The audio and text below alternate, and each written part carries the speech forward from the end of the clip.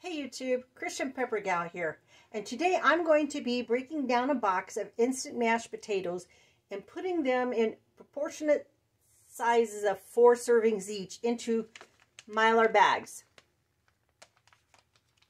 So why don't you come along with me?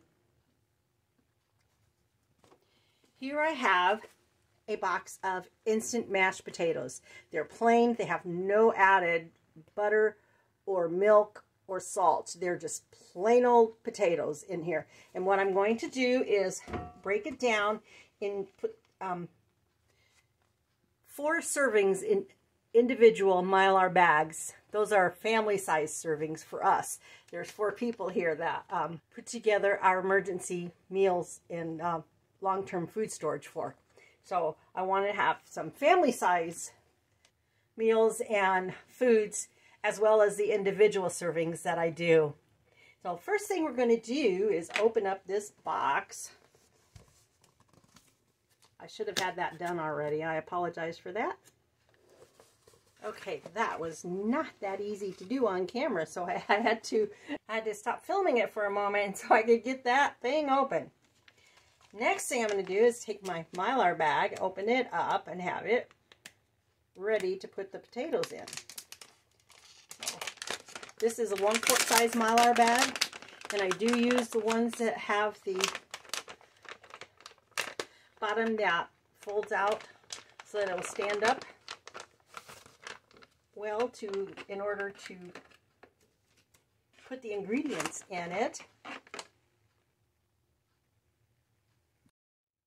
Then I'm going to put a funnel, my canning funnel, in the bag to make it easier to pour things in. Hold on just a moment and let me adjust that camera so you can better see what I'm doing here. Okay, first thing I'm going to put in is 2 cups of the instant mashed potatoes.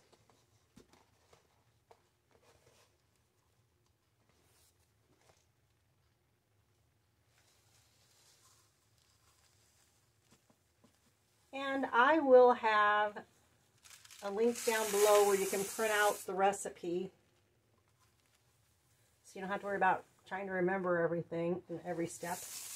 Okay, so we put in 2 cups of instant mashed potatoes. And as I said before, this is for 4 servings, for family size of 4 servings. And the next thing we're going to add is some powdered milk. This is Nido, N-I-D-O, whole powdered milk that I use. And I'll put a picture of it up so you can see what it looks like. We're going to put in 1/3 cup of the Nido, or of powdered milk. I'm not sure how well non-fat dry powdered milk would work, because I don't use that in my meals in a bag. Or, in this case, it's not really a meal in a bag. But I don't use it in my long-term food storage. And the next thing I'm going to add is 3 tablespoons of powdered butter. And this is Augustin Farms powdered butter. Get it in the big number 10 cans, and then once I open it, I break it down into the smaller canning jars and use the vacuum sealer, which are attachments, to take out the air that's inside. So that was 3 tablespoons of powdered butter.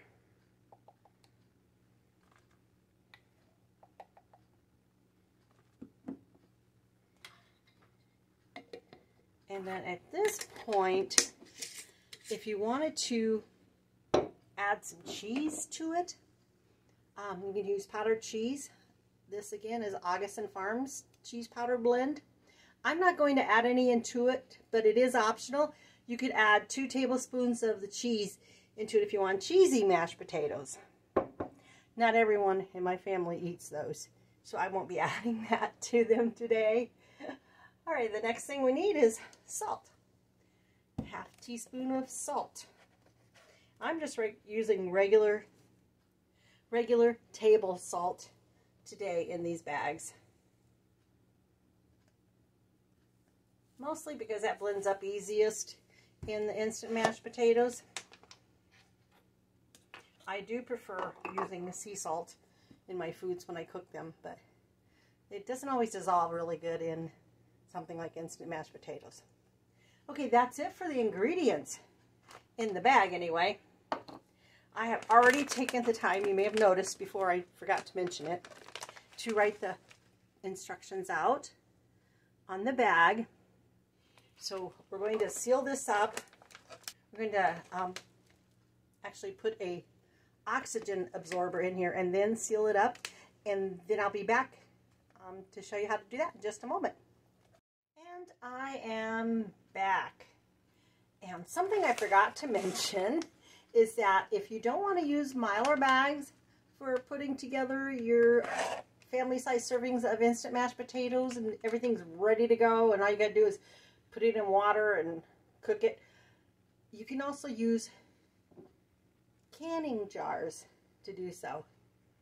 All you would need to do with them is use the food saver jar attachment to pull the air out, or as we're going to do with the Mylar bags, use an oxygen absorber in it, and it will keep and save in the canning jar just as well as with Mylar bag. Okay, now we're going to take and put in the oxygen absorber. And these are my oxygen absorbers. I take them out of the packet and immediately put them into a canning jar and close the lid to protect them from activating. Otherwise, if they're left out for longer than 10 or 15 minutes, they will activate and will not be usable again. And I'm going to go ahead and put one right inside there. I'm going to close this up quickly. Then I'm going to squeeze out as much air as I can here, and then close the lid. Squeeze out even more air. Ziplock the lid, I should say. If you don't have a Ziploc bag, you can skip this part and go right to the next part. But you still want to squeeze out as much as you can. You just wouldn't be Ziplocking it closed. Then we want to take our hair straightening iron and just along the edge of the bag, up at the top, clamp it down, and this will heat seal it. You just need to hold it there for a few seconds. Then I'm going to turn it around, clamp down on the other side.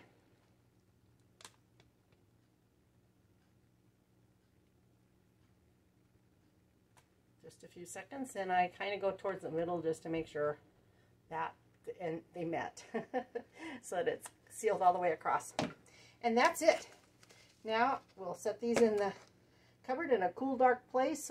I actually put them in totes, plastic totes, and that'll be good for anywhere from 5 years plus sitting in your cupboard.